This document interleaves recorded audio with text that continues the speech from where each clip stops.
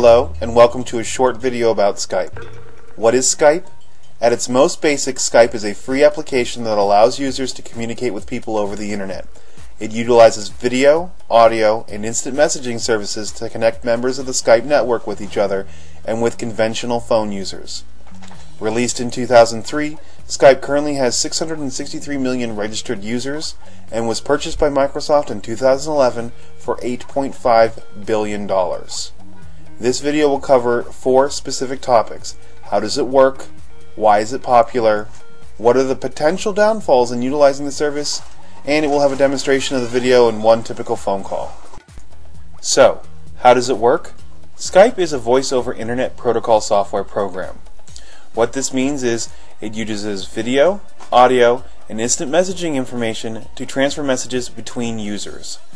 By utilizing proprietary codecs, which are algorithms that are used to convert an analog voice signal to digital encoded version, Skype sends the digital data to the computers simultaneously, much the same way the current telephoning services work.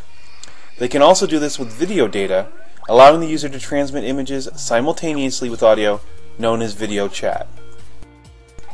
What makes Skype different is the utilization of the peer-to-peer data transfer as opposed to the client-server traditional methods.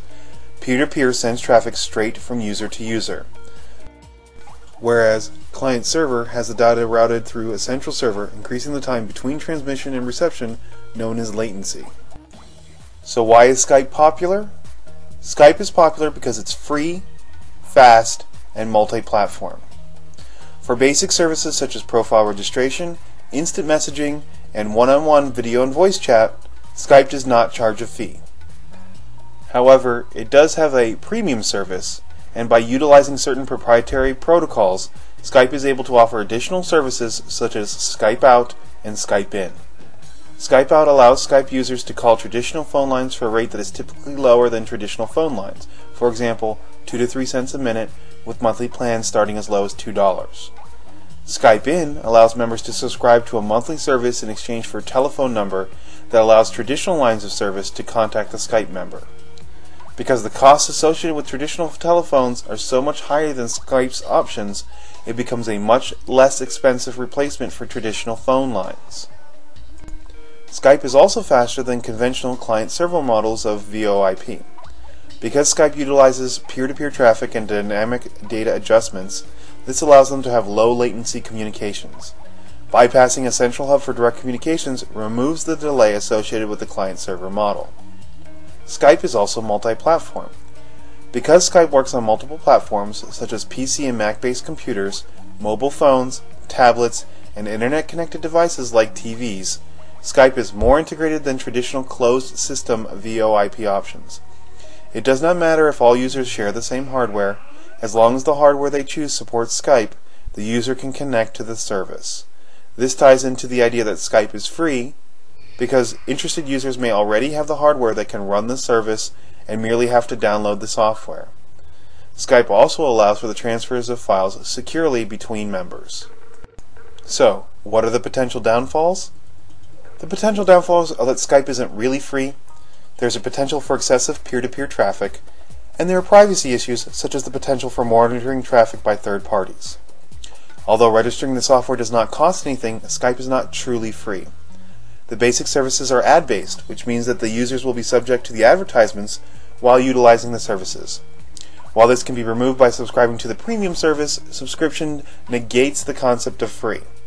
Also, some services such as multi-user conferencing are limited to the basic account. In addition, as networks become more and more congested with traffic, internet service providers are beginning to cap bandwidth access by their subscribers. This, in effect, forces the decision of the Skype user on how their access is used. Finally, because Skype uses a peer-to-peer transmission method, some researchers have been able to identify Skype traffic even though it is supposed to be anonymous. The creators of Skype themselves have not denied that they have direct access to conversations over the network and may access such information at any time. Because of the uncertain security and privacy issues, some networks, such as workplaces, governments, and schools, have restricted or banned access and the use of peer-to-peer voice-over IP software like Skype. Even with such downfalls, Skype is a easy, intuitive program to use. This is an example of a Skype video call. Hello. Hello. How are you? Good, how are you? I'm good. How's the baby? He's good. Say hi. Hi, Sammy. Hi. Oh, Peanut says hi too. Okay. Alright, goodbye. Bye. Skype is a versatile, fast, inexpensive alternative to traditional phone service. Add in a webcam, and free video-based web chat is available to anyone with an internet-connected device. By utilizing peer-to-peer network traffic, calls are fast and generally low latency. While there are other voice-over internet protocol options, Skype remains the most popular multi-platform service available.